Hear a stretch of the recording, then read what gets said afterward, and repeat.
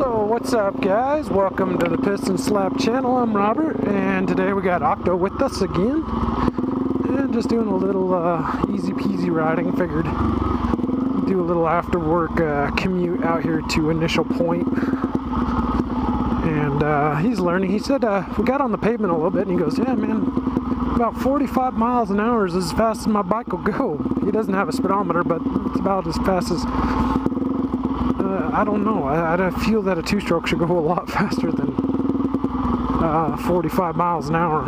I know it's a 200, but I guess, you know, let's not be a little uneducated about it. It could depend on what kind of gearing they put on the bike.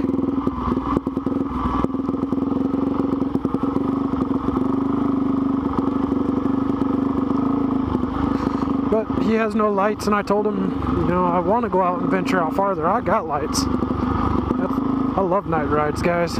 Love night rides.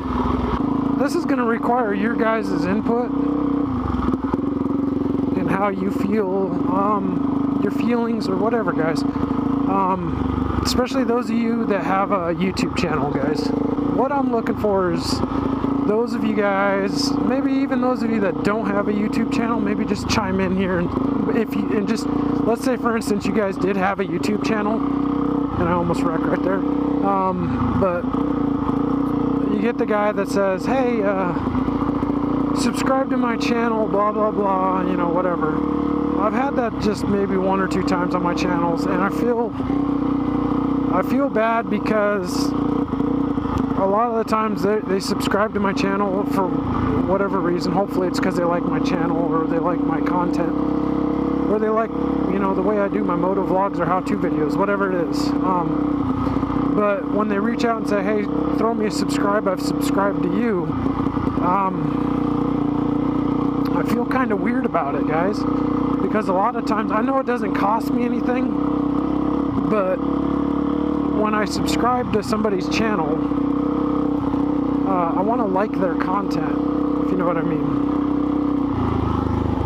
What are we doing back there? Just making sure you didn't. A couple rocks and stuff.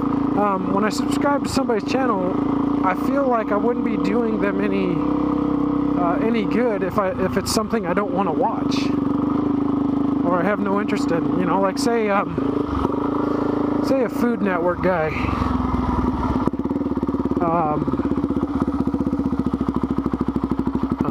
Missed my turn. Did I miss my turn, guys? I think I did. So anyway, back to topic. Say, for instance, Home and Garden or Food Network or whatever it is, subscribe to my channel. I would be forever grateful that they did that, because I'm grateful for anybody that subscribes to my channel. Now, for those that like a Home Food Network or whatever, I'm not really interested in watching people. Hey, there's my trail.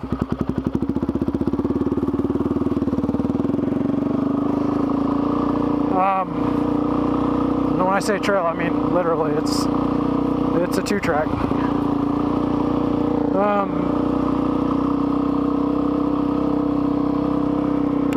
I'm not interested in food stuff, so I don't typically go on YouTube to watch food stuff.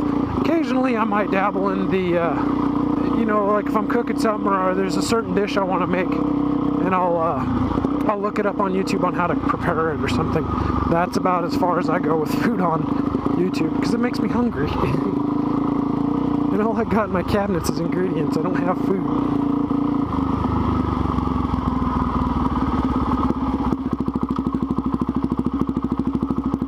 Roadblock.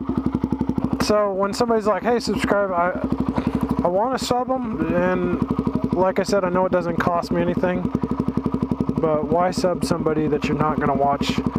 You know, and I've got a boatload of people that I'm subscribed to that I feel that, you know, are more in tune to what it is I want to see.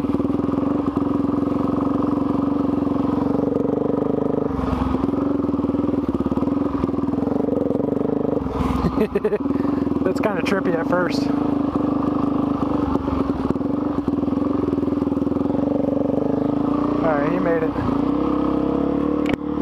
So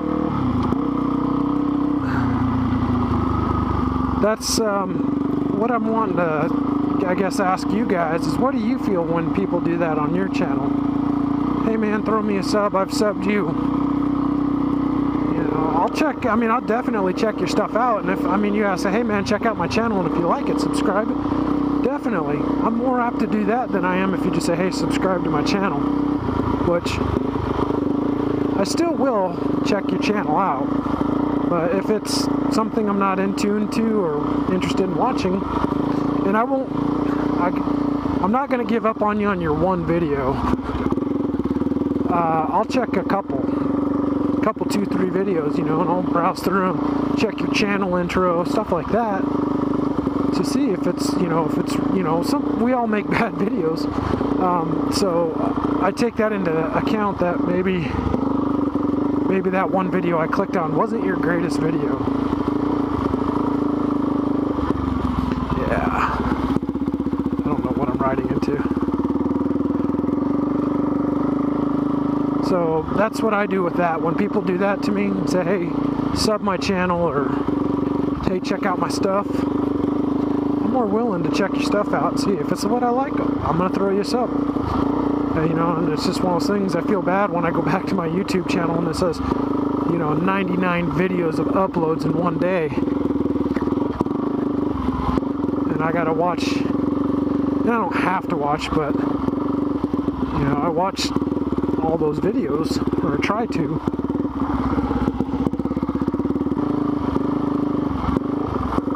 So, I don't know, guys, that's what the comment section below is for on this one. I just kind of curious. Hey, you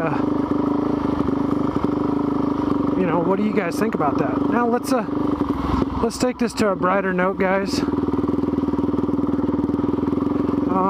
You're probably, by the time you're going to see this video, there's probably going to be 8 to 10 inches of snow right here where I'm riding. Oh, he's right behind me. It's getting better. So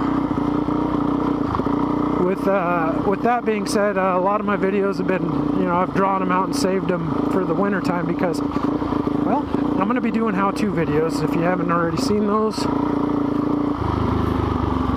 And with the how-to videos, I'll probably just dump those out on the web as I get them done.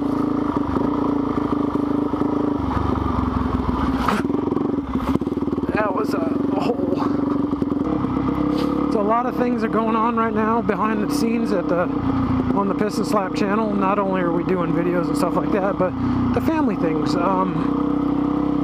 If you watch or follow me on Facebook, Instagram, or any of that nonsense, it's not nonsense, but if you follow me on any of it, you'll know that I've done up my garage a little bit for you guys for the winter. Mainly because last year, or this last winter, when I was working on the 636 doing how-to videos, I had a lot of people saying my videos were too dark.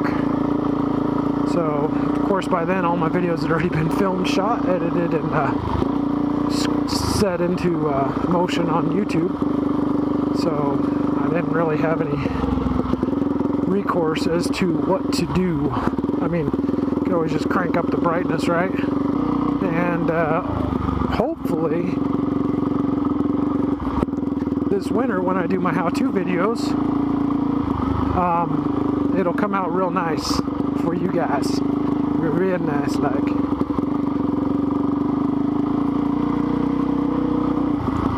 Now it's getting to the point where I'm struggling with reading the terrain, guys.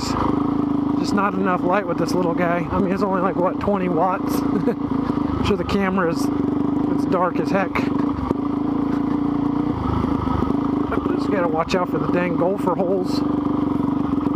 And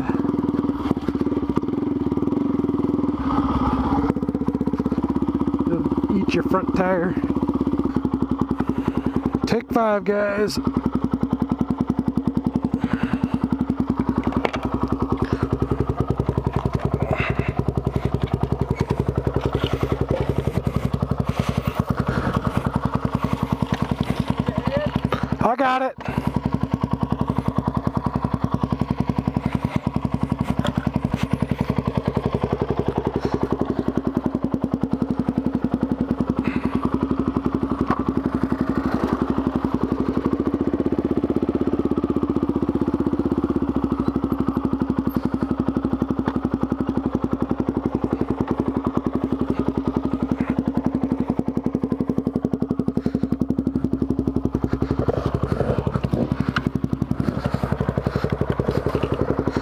Like I say, if the gate's open, I'm one of those guys that say close it.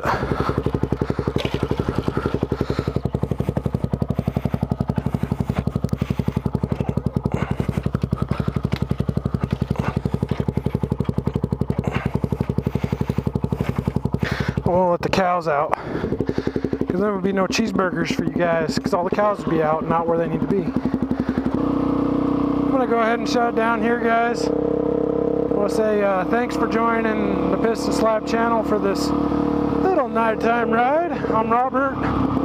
See you guys next week.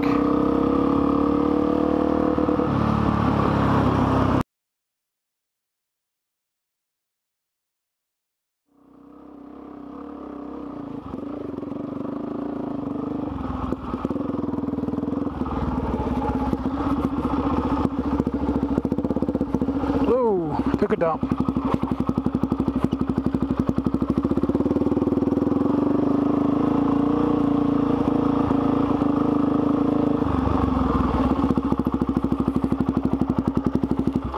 You alright, buddy? Yeah, man. All your legs are attached? That rock. Rock got you? Rock got me, man. It's hard in the dark, huh? Yeah. Ooh, I hit my knee on the other side of my fucking knee pad. Ow. Get you where it doesn't work to both. Yeah. Yeah, it's hard. I don't know what would be the easiest way out. Oh, I better pick up my bike. It's the beauty of two-stroke, nothing. There's no oil. Do you need help? I got it.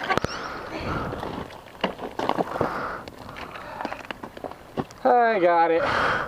We're almost Made it to the top of the hill. Yeah, we're at the top now. It's just basically go along the ridge and drop over to the truck. Yep. Yeah, dude, I just couldn't see it. I didn't see it. It was so dusty. Yeah, when I came up it, I didn't even realize it, and then I started hitting it. I'm like, wow, this is a little rough. Dude, you kicked up a good amount of dust, and then I saw it go up, and so I think what I did is instead of standing up, I sat down, and the bike just whoop. We made it though. Yeah, we're almost home. Almost.